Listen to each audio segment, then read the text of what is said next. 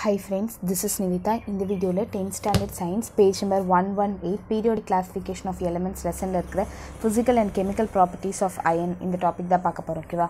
So அயனோட எப்படி வந்து prepare பண்ணுறது அதெல்லாமே வந்து நம்ம முன்னாடி வீடியோஸில் பார்த்துருக்கோம்.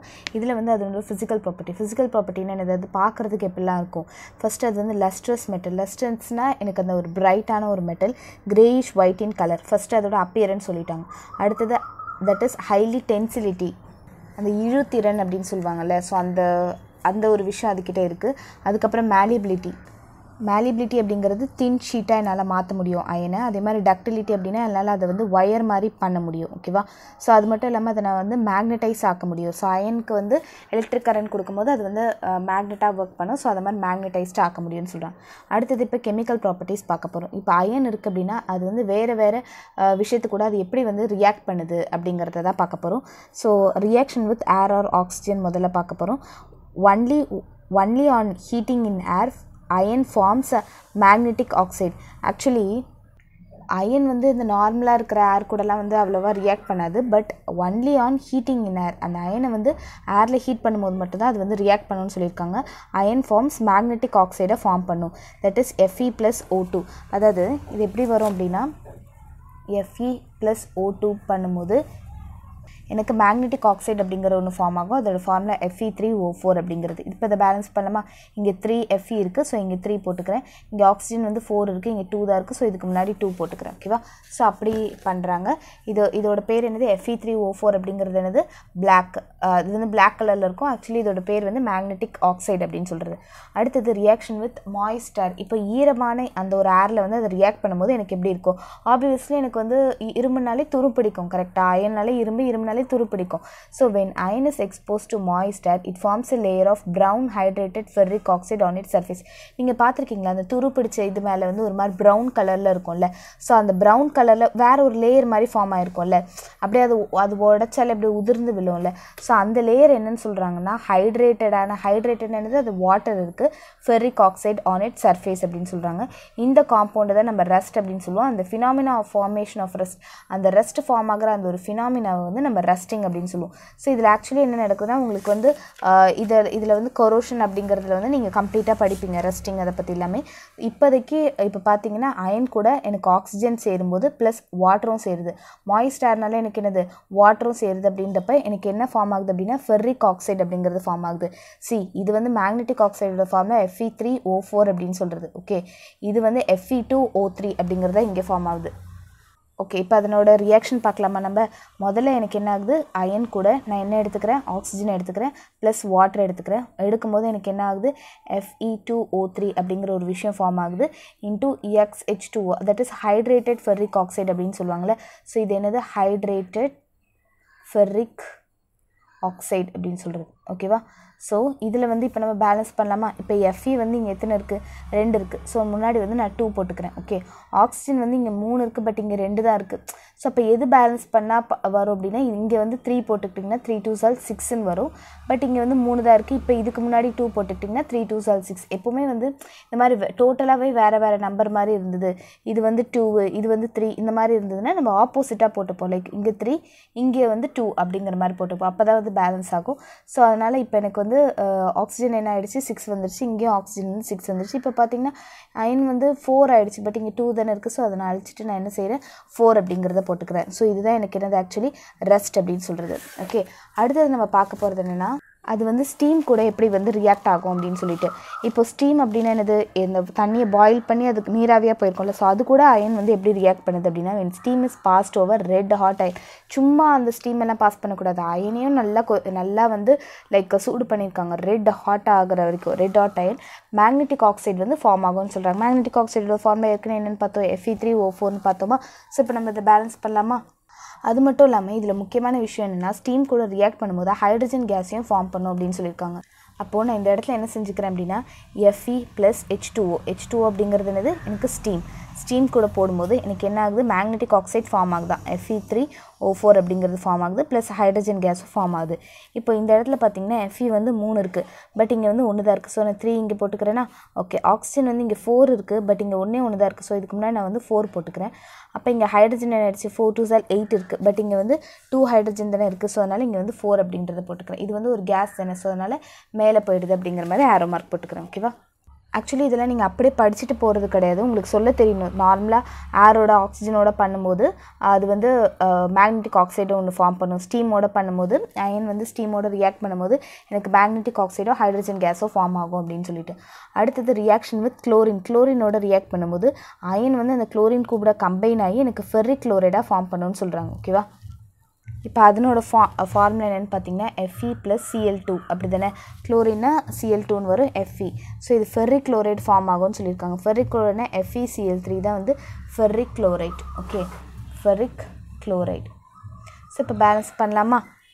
இப்போ இந்த இடத்துல வந்து 3 குளோரின் இருக்குது, பட் இங்கே 2 தான் இருக்குது. ஸோ நான் முன்னாடி ஈக்குவேஷனே சொன்ன மாதிரி தான். இப்போ இங்கே 3 இங்கே 2ன்னு இருந்ததுன்னா இங்கே வந்து 3 போட்டுக்கோங்க, இங்கே வந்து 2 போட்டுக்கோங்க. ஸோ அப்போ தான் வந்து பேலன்ஸ் ஆகும். இப்போ பார்த்தீங்கன்னா 3 2 வந்து 6 குளோரின் இருக்குது, இங்கேயும் 3 2 6 குளோரின் இருக்குது.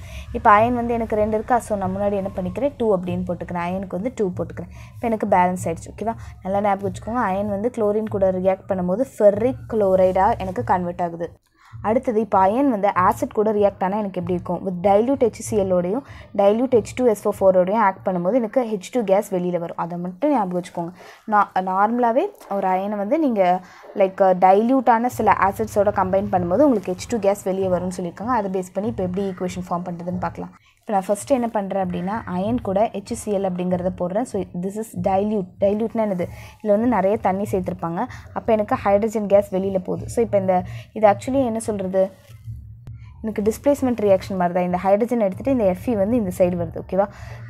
Feயும் Cl-ம் சேரும்போது எனக்கு என்னவா தான் சேரும், அது பார்க்குறதுக்கு முன்னாடி நம்ம வந்து ஹைட்ரஜன் வந்து 2 இருக்கா, ஸோ இங்கே வந்து ஹைட்ரஜன் 1 தான் இருக்குது. ஸோ நான் முன்னாடி வந்து 2 போட்டுட்டேன் அப்படின்னா குளோரின் வந்து எனக்கு 2 ஆகிடுச்சு. அப்போ Cl2 அப்படிங்கிறது ஃபார்ம் ஆகும். ஓகேவா? ஸோ அப்போ அயன் கூட HCl சேர்க்கும் போது எனக்கு FeCl2 + H2 அப்படிங்கிறது கிடைக்குது. இப்போ அயன் கூட நான் வந்து H2SO4 அப்படிங்கிறது சேர்க்குறேன். ஸோ அப்போ எனக்கு என்ன கிடைக்கும், ஹைட்ரஜன் கேஸ் வந்து வெளியில் போயிடும். ஓகேவா? கேஸாக போயிடுது. அப்போ பேலன்ஸ் என்ன இருக்கும், எனக்கு FeSO4 அப்படிங்கிறது கிடைக்கும். Okay, iron sulphate. ஸோ நல்லா ஞாபகம் வச்சுக்கோங்க, ஒன்றுமே இல்லை, வெறும் இது வந்து டைல்யூட் ஆசிடோட ரியாக்ட் பண்ணும்போது ஹைட்ரஜன் கேஸ் வெளியில் போகுது, அவ்வளோதான். அடுத்தது இப்போ வந்து டைல்யூட் நைட்ரிக் ஆசிடோட ரியாக்ட் பண்ணும்போது கோல்டு கண்டிஷனில் இருக்கும்போது அது வந்து ஃபெர்ரஸ் நைட்ரேட்டையும் ஓகே அமோனியம் நைட்ரேட்டையும் உருவாக்கும். ஓகேவா? ஸோ இப்போ இந்த ஈக்குவேஷனை பேலன்ஸ் பண்ணலாமா? ஃபஸ்ட்டு அயன் கூட என்ன போடுறோம், எனக்கு வந்து டைல்யூட்டான நைட்ரிக் ஆசிட் போடுறோம். ஸோ அப்போ HNO3 இது வந்து நைட்ரிக் ஆசிட் போடும்போது எனக்கு என்ன ஆகுது அப்படின்னா ஃபெர்ரஸ் நைட்ரேட் அப்படிங்கிறது ஒன்று ஃபார்ம் ஆகுது. ஃபெர்ரஸ் நைட்ரேட்டோட ஃபார்ம் என்னென்னு பார்த்தீங்கன்னா FeNO3 ட்வைஸ் அப்படிங்கிறது ஃபார்ம் ஆகுது. அது மட்டும் இல்லாமல் அமோனியம் நைட்ரேட் அப்படிங்கிறது ஃபார்ம் ஆகுது. ஸோ அமோனியம் நைட்ரேட்டோட ஃபார்ம் என்னது, NH4NO3 அப்படிங்கிறது. நைட்ரேட் அப்படின்னாலே NO3 அப்படிங்கிறது வரும். ஸோ அமோனியம் நைட்ரேட்டோ ஃபார்ம் ஆகுது. ஸோ இப்போ நம்ம இதுக்கு பேலன்ஸ் பண்ணலாமா? இங்கே வந்து நைட்ரஜன் வந்து 1 இருக்குது, பட் இங்கே பார்த்தீங்கன்னா இங்கே வந்து N வந்து 2 இருக்குது, இங்கே ஒரு N இருக்குது, இங்கே 1 இருக்குது. ஸோ இங்கே வந்து நைட்ரஜன் வந்து 4 இருக்குது, பட் இங்கே வந்து 1 தான் இருக்குது. நல்லா நைட்ரஜன் வந்து இங்கே 4 அப்படிங்கிறத போட்டுக்கிறேன். 4 அப்படிங்கிறத ஓகே. இப்போ இது பேலன்ஸ் ஆகிடுச்சா? இப்போ எனக்கு என்ன ஆகிடுச்சு, ஹைட்ரஜன் வந்து 4 இருக்குது அப்படிங்கிறது வருது, பட் இங்கேயும் வந்து ஹைட்ரஜன் 4 இருக்குது. ஓகே, பேலன்ஸ் ஆகிடுச்சு. இப்போ இங்கே ஆக்சிஜன் வந்து 4 3 12ன்னு வருது. இங்கே பார்த்தீங்கன்னா 6 2 3 2 6 6 + 3 அப்படிங்கிறது 9 இருக்குது. இங்கே வந்து ஆக்சிஜன் பார்த்திங்கன்னா 4 3 12 இருக்குது. இங்கே வந்து ஆக்சிஜன் வந்து 9 தான் இருக்குது. அப்போ உங்களுக்கு இந்த சைடு வந்து இன்னும் 3 வந்து ஆக்சிஜன் தேவை. அப்போ எனக்கு என்ன பண்ணலாம் அப்படின்னா +3 H2O அப்படிங்கிறத சேர்த்துக்கலாம். பிகாஸ் ஆக்சிஜன் அப்படிங்கிறது நம்ம தனியாக சேர்க்க முடியாது. அதனால் 3 H2O அப்படின்னு போட்டிங்கன்னா உங்களுக்கு கண்டிப்பாக வாட்டர் என்ன ரியாக்ஷனையும் கிடைக்கும். அதனால் இப்போ ஆக்சிஜன் கூட வந்து 3 ஆக்சிஜன் வந்துருச்சு. இப்போ ஆக்சிஜன் வந்து உங்களுக்கு 12 அப்படின்னு பேலன்ஸ் ஆகிடுச்சு. இப்போ பட் ஹைட்ரஜனில் இதுவாகுது. ஹைட்ரஜனில் இங்கே 3 2 வந்து 6 இருக்குது. 6 இங்கே வந்து ஹைட்ரஜனோட வேல்யூ 3 2 6 7 8 9 10 ஹைட்ரஜன் இருக்குது. பட் இங்கே வந்து ஹைட்ரஜன் பார்த்திங்கன்னா உங்களுக்கு வந்து 4 தான் இருக்குது. ஓகேவா? ஸோ அப்போ நம்ம என்ன பண்ணிக்கலாம் அப்படின்னா இந்த 4 அடிச்சுட்டு நான் 10 அப்படின்றத போட்டுக்கிறேன். ஓகே, இப்போது இந்த சைடும் பார்த்திங்கன்னா ஹைட்ரஜன் 10 ஆகிடுச்சு, இந்த சைடும் ஹைட்ரஜன் 10 ஆகிடுச்சு. ஓகே, இப்போ என்னோட வேல்யூ பாருங்கள், இங்கே என்னோட வேல்யூ வந்து 10ன்னு இருக்குது, பட் இங்கே என்னோட வேல்யூ 2 3 4 தான் இருக்குது. என்னோட வேல்யூ வந்து 4 தான் இருக்குது. அப்போ நம்ம என்ன தான் செய்யலாம் அப்படின்னு பார்த்திங்கன்னா நான் இந்த இடத்துல ஒரு வேளை 4 அப்படிங்கிறத போட்டேன்னா யோசிச்சு பார்க்கலாம். ஜஸ்ட்டு இங்கே என்னோட வேல்யூ வந்து 4 2s 8ன்னு வரும். 8 9 10 பேலன்ஸ் ஆகிடுச்சுல. ஓகே, அப்போ எனக்கு எப்போ வந்து என்னோடய வேல்யூ வந்து வர முடியும் அப்படிங்கிறத யோசிச்சு பாருங்கள். ஆக்சுவலி நம்ம இதிலெல்லாம் போட்டோன்னா எனக்கு என்ன ஆகும்னா இந்த ஆக்சிஜன் இப்போ கரெக்டாக பேலன்ஸ் ஆகிடுச்சுல்ல, அந்த ஹைட்ரஜன் அதெல்லாமே. ஸோ ஹைட்ரஜனில் நம்ம எதுவுமே டிஸ்டர்ப் பண்ண வேண்டாம் அப்படிங்கிறனால இப்படியே கூட போட்டுக்கலாம்ல இதுக்கு முன்னாடி. ஸோ இப்போ 4 2s 8 9 10 ஆகிடுச்சு. இதுவும் நைட்ரஜனும் வந்து 10 ஆகிடுச்சு. இப்போ பார்த்தீங்கன்னா எஃப்இயோட வேல்யூ வந்து 4 அப்படின்னு இருக்குது. ஓகேவா, அப்போ இங்கே எஃப்இயோட வேல்யூ 1 தான் இருக்குது. ஸோ முன்னாடி வந்து நான் 4 போட்டுக்கிறேன். சிம்பிள், கரெக்டாக. ஸோ அப்போ எனக்கு என்னென்னு தெரியுது, அயனோட இதெல்லாமே வந்து நீங்கள் ரியாக்ஷனாக பண்ணி பார்க்கும்போது இந்த ப்ராடக்ட் எல்லாமே வரும். ஓகேவா, அவங்க வந்து கஷ்டப்பட்டு ரியாக்ஷன் இதெல்லாமே பண்ணியிருக்காங்க. அதை அவங்க வர ப்ராடக்ட்டை ஜஸ்ட்டு நம்ம போட்டுட்டு அதுக்கப்புறம் அதை பேலன்ஸ் பண்ண முடிஞ்சதுன்னா அது வந்து அப்சல்யூட்டாக கரெக்டாக இருக்குது அப்படிங்கிறது மாதிரி. ஓகேவா, ஸோ அப்போ இந்த மாதிரியான ஒரு இதில் வந்து பேலன்ஸ் பண்ணியிருக்காங்க. தட் இஸ் அயன் கூட டைல்யூட்டான நைட்ரிக் ஆசிட் போடும்போது எனக்கு ஃபெரஸ் நைட்ரேட்டும் அமோனியம் நைட்ரேட்டும் கிடைக்குது. அடுத்தது பார்த்திங்கன்னா அயன் கூட கான்சென்ட்ரிக் சல்ஃபியூரிக் ஆசிடை போடும்போது எனக்கு ஃபெர்ரிக் சல்ஃபேட் அப்படிங்கிறது ஒன்று கிடைக்குதான். Fe2SO4 த்ரைஸ் அப்படிங்கிறது கிடைக்குது. ஸோ ஆக்சுவலி நம்ம ஏற்கனவே என்னென்னு பார்த்தோம், டைல்யூட் ஆசிடை போடும்போது எனக்கு சல்ஃபியூரிக் ஆசிடை போடும்போது டைல்யூட்டான சல்ஃபியூரிக் ஆசிடை போடும்போது ஹைட்ரஜன் கேஸ் வெளியில் வருது. நல்லா ஞாபகம் வச்சுக்கோங்க, டைல்யூட் ஆசிட் கூட போடும்போது ஹைட்ரஜன் கேஸ் வெளியில் வருது. அதே வந்து கான்சென்ட்ரேட்டடான சல்ஃபியூரிக் ஆசிடோடு போடும்போது எனக்கு வந்து சல்ஃபர் டை ஆக்சைடு அப்படிங்கிறதும் வெளியில் வருது. ஓகேவா, அது மட்டும் இல்லாமல் ஃபெர்ரிக் சல்ஃபேட் அப்படிங்கிறது ஃபார்ம் ஆகுது. ஸோ இப்போ நம்ம இதை ஈக்குவேட் பண்ணலாமா? முதல்ல என்ன பண்ணிக்கிறேன், அயன் கூட நான் H2SO4 அப்படிங்கிறத போட்டுக்கிறேன். அப்போ எனக்கு ஃபெர்ரிக் சல்ஃபேட் அப்படிங்கிறது ஃபார்ம் ஆகுது. அதோட ஃபார்முலா Fe2SO4 த்ரைஸ் அப்படிங்கிறதா. ஸோ இது என்னது, ஃபெர்ரிக் சல்ஃபேட். ஓகேவா, அடுத்தது நான் என்ன பண்ணுறேன், இது கூட வந்து சல்ஃபர் டை ஆக்சைடும் வெளியில் வருது அப்படின்னு சொல்கிறாங்க. இப்போ இதில் பேலன்ஸ் பண்ணலாமா? இங்கே Fe வந்து 2 இருக்குது, இங்கே Fe 1 தான் இருக்குது. ஸோ முதல்ல வந்து நான் 2 அப்படிங்கிறத போட்டுக்கிறேன். அடுத்தது இந்த இடத்துல பார்த்தீங்கன்னா சல்ஃபர் வந்து 3 இருக்குது, இங்கே வந்து ஒரு சல்ஃபர் இருக்குது. ஓகேவா, சல்ஃபர் இங்கே ஒரு 3 இருக்குது, இங்கே ஒரு இருக்குது, 4 இருக்குது சல்ஃபர். பட் இங்கே வந்து சல்ஃபர் வந்து எனக்கு 1 தான் இருக்குது. ஸோ முன்னாடி வந்து நான் ஜஸ்ட் 4 அப்படிங்கிறத போட்டு பார்க்குறேன். ஓகேவா, அப்போ எனக்கு என்ன ஆகிடுச்சு, ஹைட்ரஜன் வந்து இந்த இடத்துல வந்து 4 2s 8 ஹைட்ரஜன் இருக்குது. பட் யோசிச்சு பாருங்கள், உங்களுக்கு ஹைட்ரஜன் கேஸ் வந்து வெளியில் வரல அப்படின்னு சொல்கிறாங்க. அப்போ கண்டிப்பாக அது வந்து ஒரு வாட்டர் மாதிரி தான் அது இருந்திருக்கணும். ஸோ அதனால் நான் என்ன பண்ணுறேன் அப்படின்னா இது கூட நான் H2O அப்படிங்கிறத போட்டுக்கிறேன். அப்போ இங்கே ஹைட்ரஜன் வந்து 8 இருக்குது, கரெக்டாக 8 இருக்குது. ஸோ அதனால் இங்கே முன்னாடி 4 போட்டுக்கிட்டேன் அப்படின்னா 4 2s 8 அப்படின்றது எனக்கு கிடைக்கும். சரியா, அடுத்தது என்ன செய்யலாம் அப்படின்னா இப்போ சல்ஃபர் 4 இருக்குது, சல்ஃபர் 4 இருக்குது, முடிஞ்சிருச்சு. ஆக்சிஜன் பார்த்தீங்க அப்படின்னா இங்கே வந்து 16 இருக்குது, 4 4s 16. இங்கே வந்து ஆக்சிஜன் பார்த்தீங்கன்னா 4 3s 12 13 14, இங்கே வந்து 15 16 17 18 டோட்டலாக 18 இருக்குது. அப்போ இந்த இடத்துல வந்து 2 ஆக்சிஜன் வந்து உங்களுக்கு குறையுது. கரெக்டாக? சரி, நான் இப்போ என்ன தான் பண்ணுறது, ஆக்சிஜன் தான் எனக்கு வந்து இந்த இடத்துல குறையுது. அப்போ நான் இது எதுவுமே சேஞ்ச் பண்ண முடியல. நான் இதை என்ன பண்ணிக்கிறேன், 5 அப்படின்னு சேஞ்ச் பண்ணிக்கிறேன். அப்போ எனக்கு இந்த இடத்துல ஆக்சிஜன் என்னவா மாறிடும், 5 4s 20 மாறிடும். இந்த இடத்துல பாருங்கள் ஆக்சிஜன் வந்து இப்போ இந்த இடத்துல 20 மாறிடுச்சு. பட் இந்த இடத்துல வந்து எனக்கு 18 தான் இருக்குது ஆக்சிஜன். ஸோ அப்போ என்ன தான் செய்யலாம், எனக்கு இன்னும் வந்து 2 ஆக்சிஜன் தேவை. கரெக்டாக? அதனால் நான் என்ன செஞ்சுக்கிறேன் அப்படின்னா இதை கேன்சல் பண்ணிவிட்டு 2 ஆக்சிஜன் தேவையில்லை, அதனால் இந்த இடத்துல வந்து நான் 6 அப்படிங்கிறத போட்டுக்கிறேன். அப்போ எனக்கு 6 இங்கே என்ன ஆகிடும், 4 3s 12 13 14 15 16 17 18 19 20 ஆக்சிஜன் வந்துடும். அப்போ 20 20 பேலன்ஸ் ஆகிடுச்சு. சூப்பர்னு பார்த்தா இந்த இடத்துல ஹைட்ரஜன் என்ன ஆகிடுச்சு, 6 2s 12ன்னு ஆகிடுச்சு ஹைட்ரஜனு. பட் இந்த இடத்துல ஹைட்ரஜன் பார்த்திங்கன்னா உங்களுக்கு 10 தான் இருக்குது. அப்போ என்ன பண்ணுறதுன்னு பார்க்கலாம். சரி, இங்கேயும் வந்து நான் 6ன்னு சேஞ்ச் பண்ணிவிட்டேன். அப்போ 6 2s 12 அப்படிங்கிறது எனக்கு பேலன்ஸ் ஆகிடுச்சு. Hydrogen okay. இப்போ பாருங்கள் ஆக்சிஜன் பாருங்கள், 6 4s 24ன்னு ஆகிடுச்சு ஆக்சிஜன். இப்போ இந்த இடத்துல ஆக்சிஜன் பார்க்கலாமா, 4 3s 12 13 14, இங்கே வந்து 20 ஆக்சிஜன் இருக்குது. ஸோ இப்போ இந்த இடத்துல வந்து ஆக்சிஜன் வந்து எனக்கு 24 அப்படிங்கிறது வரணும். கரெக்டாக? இன்னும் எனக்கு அப்போ எத்தனை ஆக்சிஜன் தேவை, இந்த இடத்துல வந்து 4 ஆக்சிஜன் தேவை. ஓகேவா, நான் இப்போ இங்கே பாருங்கள், இதுக்கு முன்னாடி நான் 3 போடுறேன் அப்படின்னா ஏற்கனவே 2 ஆக்சிஜன் இருக்குது. ஓகேவா, இப்போ 3 போட்டால் எனக்கு என்ன ஆகும்னு பாருங்கள், 4 3s 12, இங்கே வந்து 12 ப்ளஸ் 3 2s 6 இருக்குது, ப்ளஸ் இங்கே ஒரு 6 இருக்குது. அப்போ 24 வந்துருச்சா. ஸோ ஆக்சுவலி இங்கே வந்து ஏற்கனவே வந்து 2 ஆக்சிஜன் இருந்தது. ஓகேவா, இப்போ எனக்கு 4 ஆக்சிஜன் தானே தேவை. 4 ஆக்சிஜன் நான் முன்னாடி போய் 4ன்னு போட முடியாது.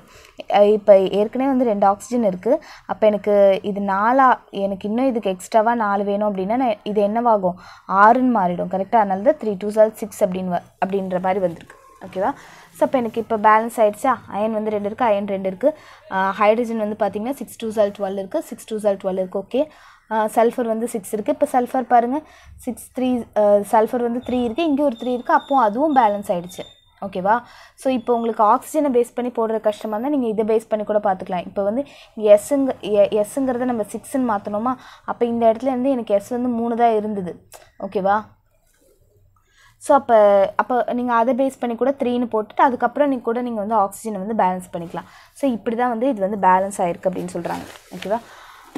அடுத்தது when iron is dipped in நீங்கள் கான்சென்ட்ரிக் நைட்ரிக் ஆசிடோட போடும்போது, இது வந்து கான்சென்ட்ரிக் சல்ஃபியூரிக் ஆசிட் தானே, நைட்ரிக் ஆசிடோட போடும்போது அது என்ன ஆகிடும்னா கெமிக்கலி பாசிவ் ஆர் இன்னர்ட்டாக மாறிடும். பாசிவ் அப்படிங்கிறது எந்த விதமான ரியாக்ஷனுமே ப்ரொடியூஸ் பண்ணாமல் இருக்கிறது.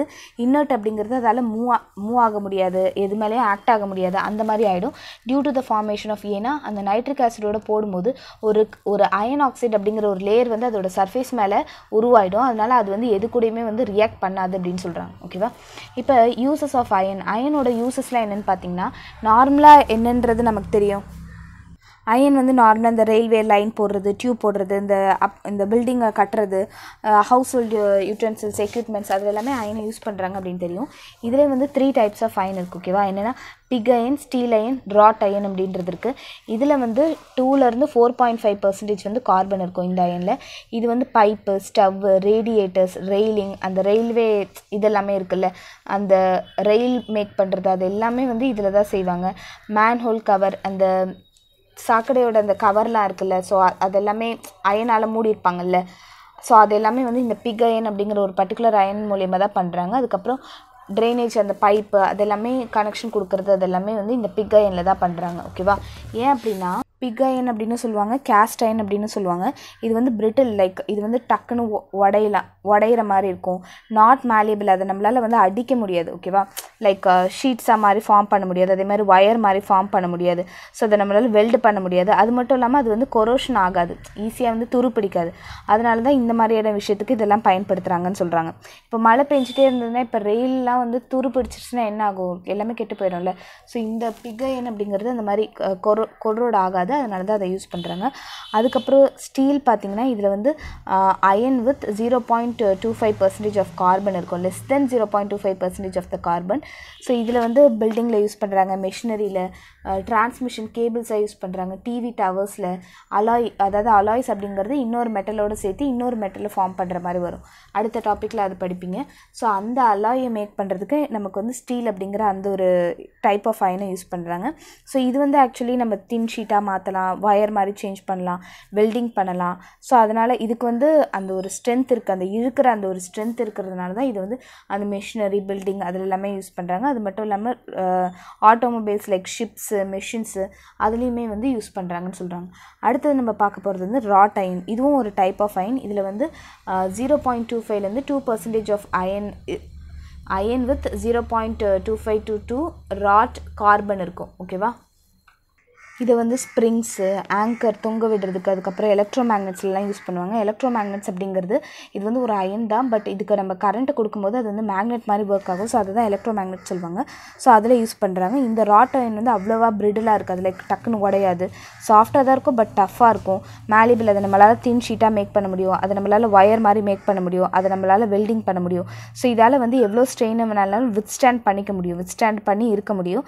ஸோ அதனால தான் வந்து இதை வந்து இந்த மாதிரியான பர்பஸ்க்கு எல்லாமே யூஸ் பண்ணுறாங்க. ஓகேவா. தேங்க்யூ ஃபார் வாட்சிங். இந்த வீடியோ உங்களுக்கு பிடிச்சிருந்தா லைக் பண்ணுங்கள், ஷேர் பண்ணுங்கள், subscribe to my channel. Thank you.